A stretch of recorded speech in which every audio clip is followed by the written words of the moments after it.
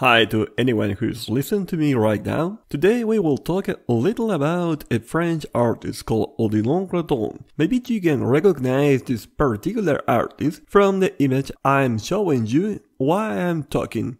And if you think he was a creepy guy, no, you are wrong. Indeed, he was a quite representative from the so-called fin du siècle. But you can reply, whoa, okay.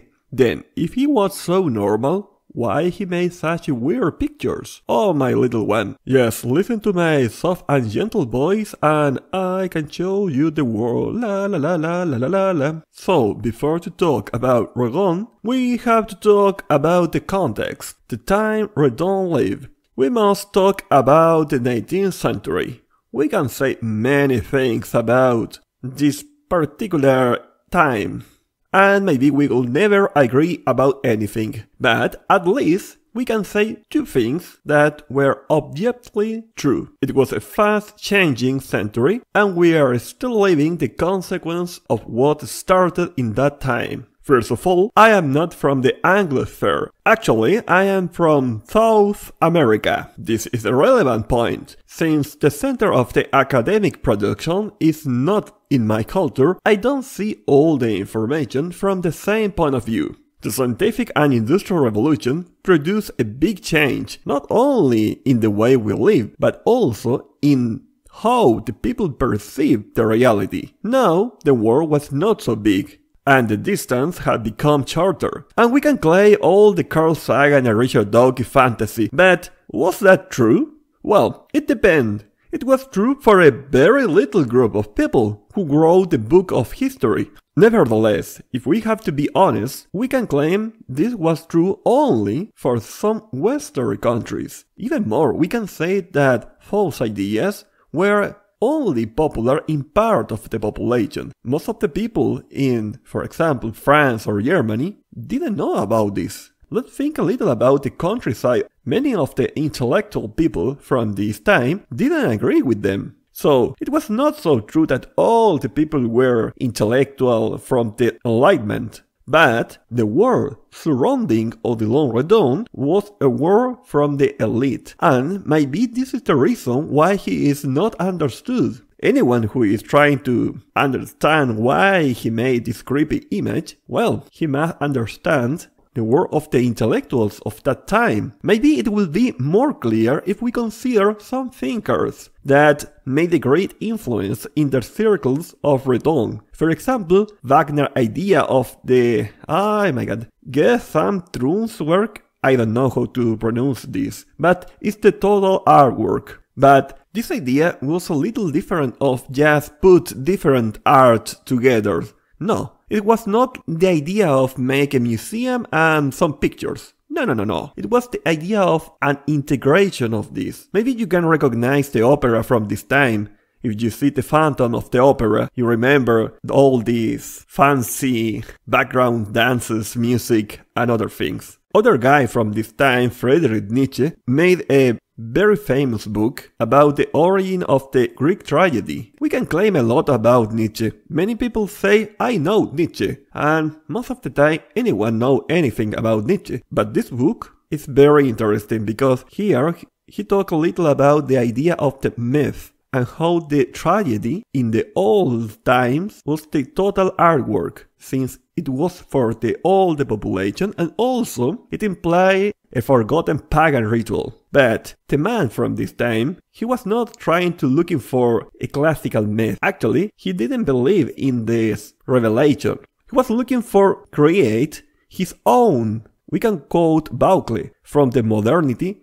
Once God had died, the art has become the main source to know that invisible world. And maybe this kind of words is what we need to understand Odilon Redon. So we cannot think that the 19th century was a wet dream of Richard Dawkins. The same people who were talking about the science, the rationality and blah blah blah during the night, the same people were making esoteric spiritual meetings with some friends. And I am literally talking the same people. So, in this environment, the Freemasonic ideas of Gnostic mysticism were in its prime. The Old Egypt rituals with the incipient Egyptology, the mysteries of China and India, etc., thanks to the new geopolitical order, was a source of entertainment for the intellectuals. All this salad is what we call the end of century.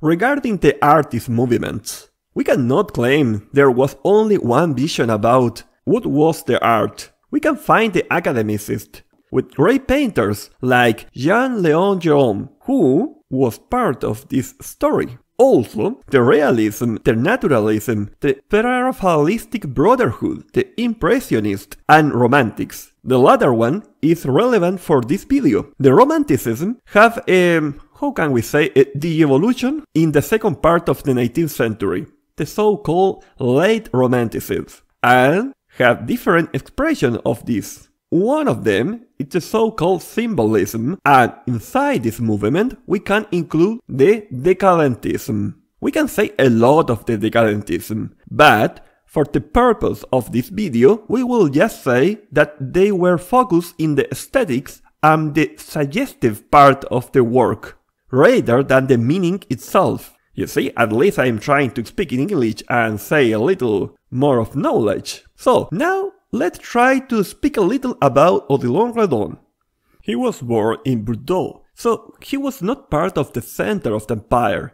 And for someone from that time, that implied he was not seen as an equal from the Parisian people. The French dialect from Bordeaux is not the same from Paris. In that time, Bordeaux was not in a good economic situation, so it was like a second-class citizen. So the parents of Redon left France to Louisiana in the United States, and then once they made a little fortune, they returned to Bordeaux. Regarding his family, well, he was a quiet child.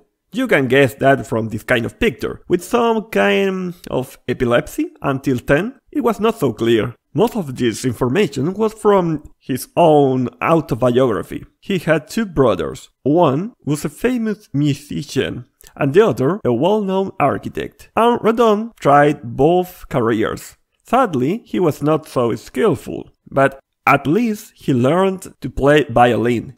He married a lady, and it's like Peter Parker in Spider-Man, he got the jackpot. She was his own manager. According to what I read, he was very happy with her, and also he was the artist and the lady made all the administrative part.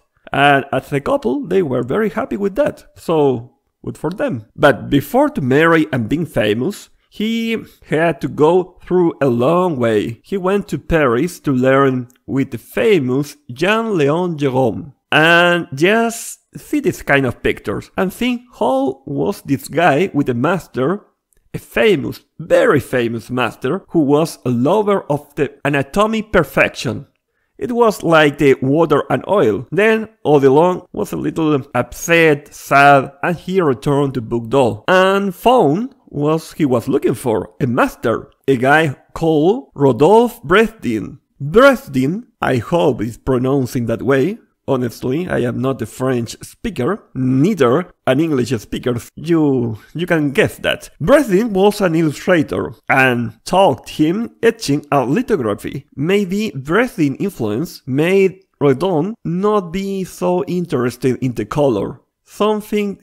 It was so related with the Impressionist. It was a little more commercial. He was okay with that, but it was not something he was very happy. So he was making his own weird picture and then started war with Prussia. And you can guess the Germans from that time, not the sissy guy from now, they were very strong people. So France made what was a classic. They lost. And for some unknown reason, this guy survived. And once he returned, he retake all these paintings. He was not very famous, but one guy called Joris Karl Huysmans, I really don't know how to pronounce this name, but in his famous book called Backwards, he mentioned the name of the disciple of Bresdin, the same name Redon used to sing his pictures. He said, "Oh, I am famous, So now I will start to sing with my own name. And thanks to this, all the intellectual circles were wide open from him. He was invited by Mallarmé, one of the so-called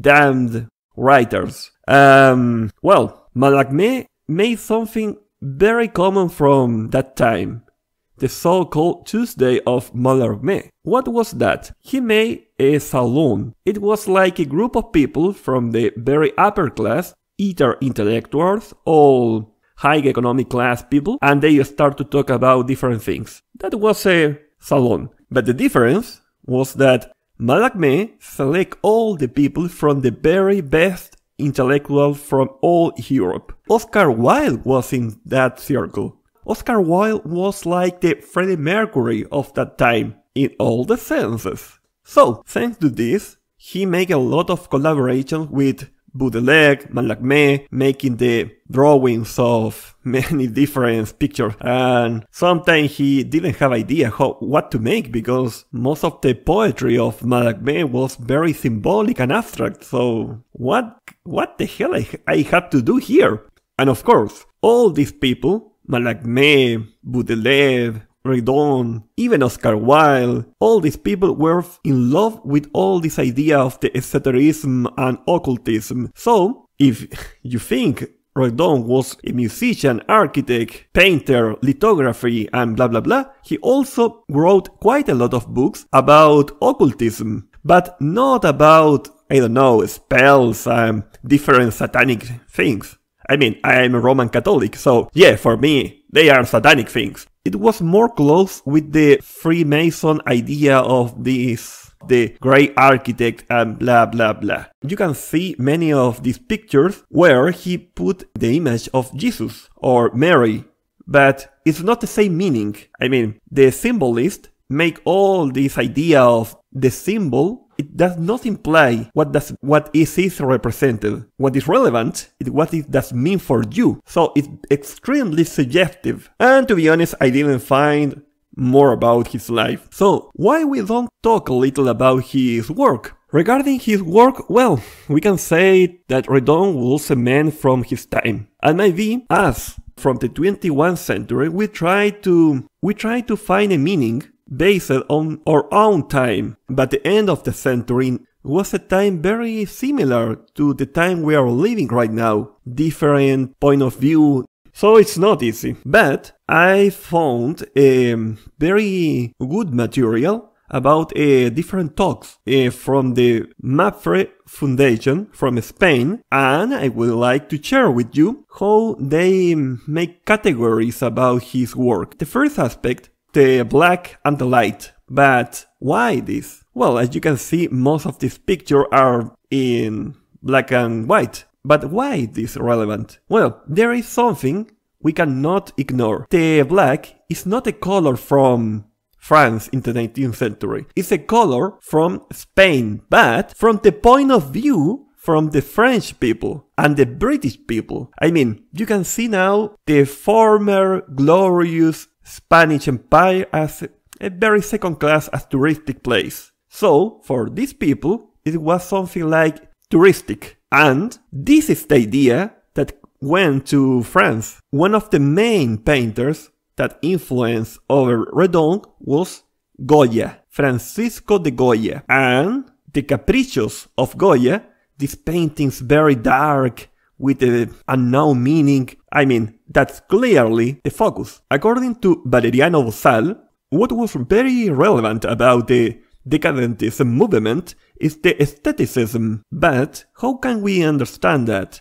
It's not the meaning that is behind the black, it's the black itself. It's not like the black in the clothes of the priest. No, it should be black because there is something in this aesthetics. I mean, it's like a Tim Burton movie. Also, you can find a very big influence from Rembrandt Hamilton van Rijn, the artist from Netherlands. Redon used to try to copy one of part of these pictures and try to make in his own way. In many pictures are about that. It's very interesting to see how was the influence, but the influence not in the meaning, it's the aesthetics. That's very new. Regarding the color, that was very late in the life of Redon. Not because he was very bad, also he was not very good, but we have to say it was once he learned the color, it was functional for his own purpose, to show the invisible worlds. There is a very beautiful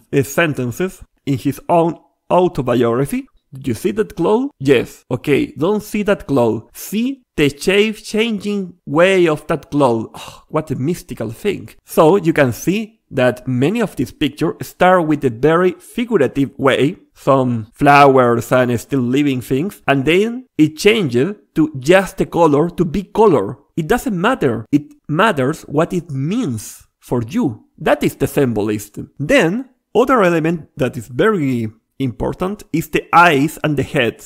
Why? When I saw Redon, I didn't understand why this creepy image of an eye and very ugly head. Well, the main idea of all of this, it was very complex. He was trying to represent how the side of the end of the century was looking different things. For example, from the science, how we can see unknown things from the microscopic world, or the distance. Now the world is short. You see? That is the idea. Also from this time, the idea of unconscious mind start to appear in the intellectual circles. So he was trying to show how his mind was flying away and trying to go to these invisible worlds. I mean, this is quite interesting because we trying to reinterpret the past and we create something like the steampunk or maybe something like Sherlock Holmes. But the people from that time was quite more complex. It was something like Full Metal Alchemist or something like that.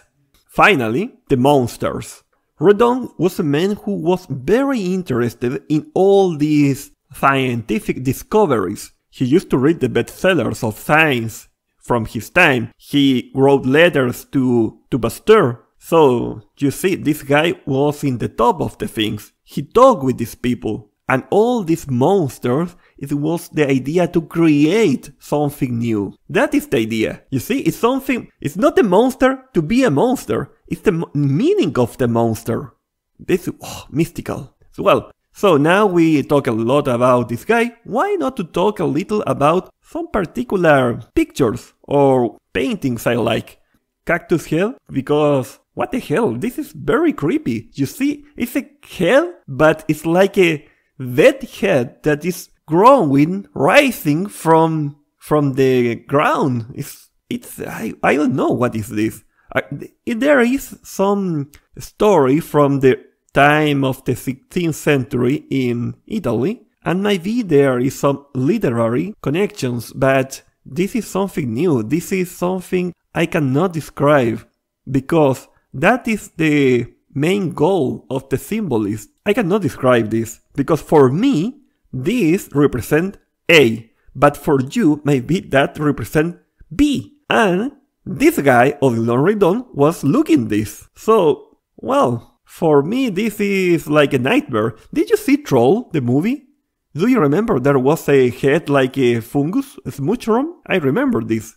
Well, other picture I have to talk is this one, Polyphemo and Galactea. I mean, this goddamn picture gave me nightmares. Look at this. It's like I don't know, like an alien that appeared behind this, but in some colors that are like a dream.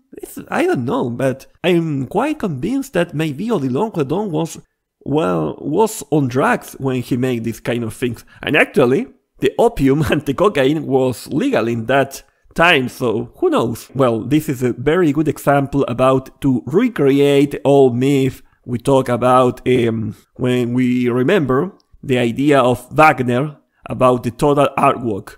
Here we can see some musical thing.